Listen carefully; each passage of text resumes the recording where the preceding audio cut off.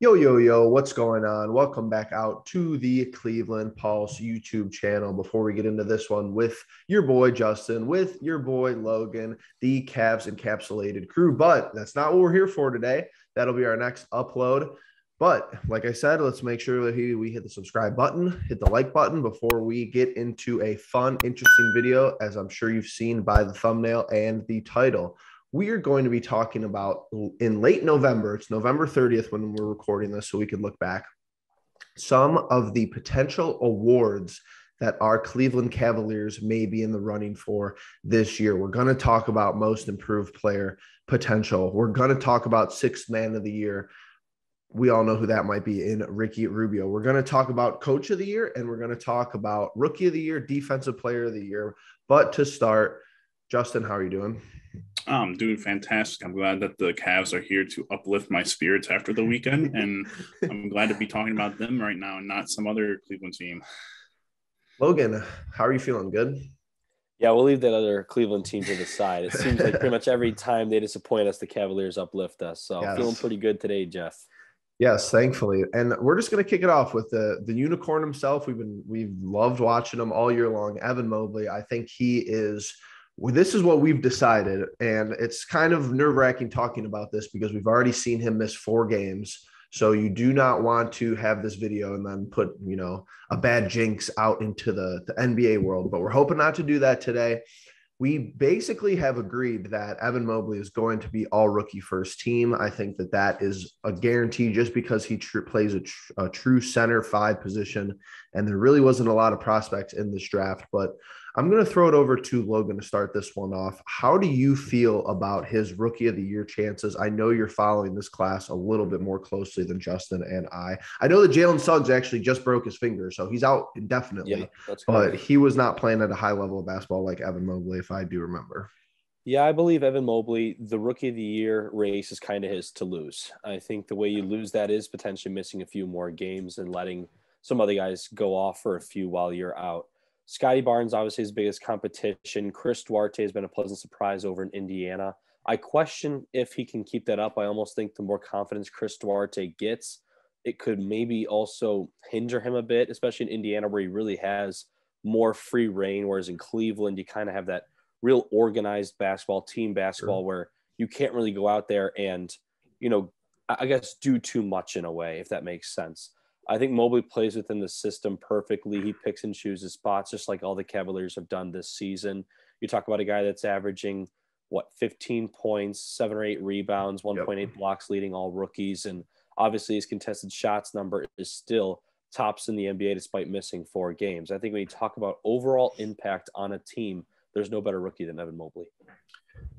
The contested shots, the defensive side, and it's like you listen to our broadcast, and Austin Carr is almost to the point where it's like he loves watching Mobley so much. It's to a point where he's impressed by the defensive side, how mature he is at 20 years old. Going over to Justin here, though, and I'm going to try to put these two together because we were talking before we started recording that I thought that we might have 2 defensive player of the year candidates, long shots, I think. Definitely defensive player, first teams and defensive first teams and maybe second teams. But how do you feel about Mobley not only winning rookie of the year, Justin, but what do you believe is his chances for defensive player of the year? Obviously, we talked about it last night because on the broadcast, I misheard. I thought the announcer was saying that Mobley was leading the league in blocks. However, he's leading the league in contested shots, like we've been talking about all season. But he also leads the Cavs in blocks right now. And like you were alluding to, Jared Allen having a couple blocks last night. Our team is just very sound defensively, and these two are, at the forefront of it.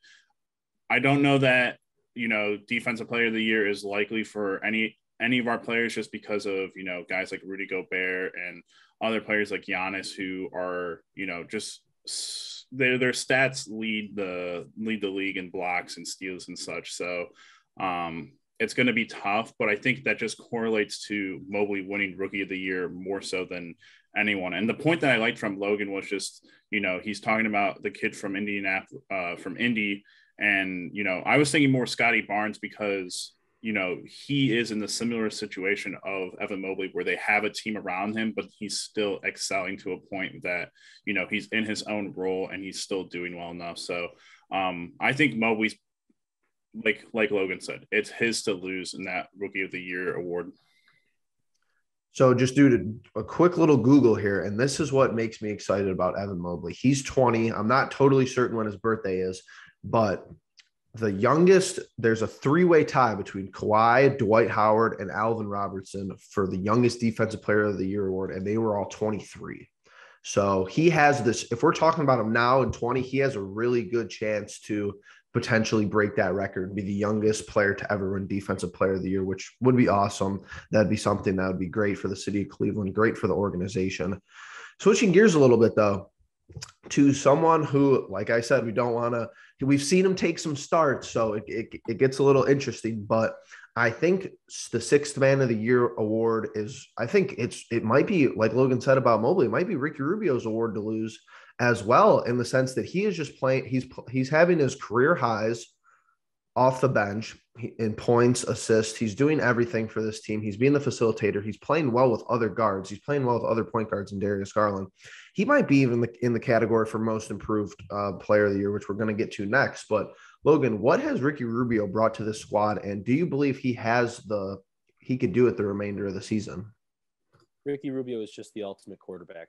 Absolutely leads that second unit with, little hesitation. He goes out there, immediately makes an impact. We especially saw it yesterday in Dallas, just the way he controls a game and settle down the Cavaliers when things aren't going exactly right. The thing I worry about with Ricky Rubio and his race for the sixth man, it's not that I don't think he can't keep it up. I think he can. But a lot of the times that we've seen in recent history with the sixth man of the year award, it kind of just goes to one of the top three seeds who have a guy that can score 16 plus points off the bench, and they kind of ignore the overall impact of said player. I guess when I think about 2013, J.R. Smith had a terrific season with New York. New York happened to be really good that year. So you throw it over to J.R. Last year, Jordan Clarkson with the Utah Jazz, Jamal Crawford with those Clippers teams of the past, just kind of big time scorers on good teams. Whereas Rubio is, that do-it-all player on a potential playoff team right now in the Cavaliers. So I think it's going to, take a few other check boxes in the awards category to get Rubio, this honor. But when you talk about a guy and his impact and what it means to the team, what it means to that Cavalier bench, Ricky Rubio is the guy at sixth man. Justin, I want to hear your thoughts about this, because you have an interesting dynamic where you feel that maybe Rubio and Garland have some differences on the court when it comes to the fourth quarter, especially. Maybe Garland plays a little bit differently when Ricky Rubio's out there. How do you feel about him winning this award? And do you think his play with Darius Garland is sustainable? Yeah, so Ricky, for me, it's an interesting topic just because I don't think, and Logan's saying that he thinks he can maintain what he has been doing. And I think, we watched that one game where he dropped 37 some points, and obviously he hasn't dropped more than 20 in a couple of games and everything, but we don't need him to be that kind of scoring outlet. We just need him to be, like Logan was talking about, that leader off the bench. But unfortunately in the NBA, I believe that the awards, how they work is more stat based than they are with the actual importance of the player in question. MVP has always been one of those awards where you're like, this person probably deserves it because if he's not playing, their team stinks. But at the end of the day, it's going to go to the person who has the best stats and all that, or a better story. And for me, for Ricky Rubio, if this team makes the playoffs, then I think there's obviously a question, like Logan was alluding to, the top three teams. But if this team in general just makes the playoffs, I think you'd see a good likelihood of Ricky Rubio making it. Now, the problem I have with Ricky and Darius is, they both kind of take different roles when they're on the court together. They're both very pass oriented guys, but they've both taken, to being a little bit more assertive in certain moments. And sometimes it's when both of them are on the court, and sometimes it's when, it's just a solo on the court. And so it's going to be tough. I think right now we're in a really good spot to see how it's going to mesh because everyone's back and everyone's healthy. So this is going to be a period of time where we'll get into the schedule in our next video, but we'll really see what this team and these players are made of. The segue right into Darius Garland, because we're going to talk about most improved player next. Then we're going to talk about two of the facilitator roles in the organization, being the coach and potentially the executive. But we'll talk about it because I have an interesting tidbit pulled up about it. I think this award for Darius Garland is, I'm glad there's the rest of the season left for this award, because if you actually take a look at his basketball reference, I think it gets lost in the shuffle that last season he did only play 54 games. So he missed significant time with a couple of injuries as far as the landscape of the season. But I feel like they give most improved to, they don't have people watching every game, for every team. They don't know how big of a leap it's looked that he's taken for us. But if you look at his stats, he averaged 17.4 points a game last year. He's at 18.6 right now. And his assist numbers he averaged 6.1 assists a game last year to 7.2 this year. So those aren't standout numbers, I feel like, to the committee. I think that, and I'm going to go to Logan here first because he has followed this award very, very closely since the outset of the season. And I could be wrong. Correct me if I am wrong, Logan. I think Jordan Poole is probably the favorite to win this award. Now, he's in jeopardy. Clay's coming back. Wiseman's coming back. His numbers are only going down, or his minutes are going down, I might say. He might even sneak into the six. Is he starting for them? With the Warriors, it's kind of like depends on the day, really. I mean, okay. I think I've seen him start more often than not, though. He might sneak into the sixth man of the year award if he's first off their bench. But I saw Dejounte Murray stats for San Antonio, and he's playing really good basketball, all career highs for him across the board. So, yeah, I want to go to Logan here first about what he feels like. And the guy from Memphis, talk about him as well. Yeah, there's a few candidates. I think you talk about Desmond Bane from Memphis. I think you talk about Cole Anthony from the Orlando Magic. Miles Bridges from the Charlotte Hornets, who's really kind of come into his own, kind of more that borderline all-star kind of player. I would say I would say Miles Bridges kind of in that category of Jaylen Brown maybe 2 years ago, where he was about to make that next leap is kind of where I see him at. Here's the thing, though. Most improved player, to me, yes, it definitely does matter. Your points per game, if there's a big leap there, you're kind of the favorite. But Garland this year, I have seen him score from all three levels.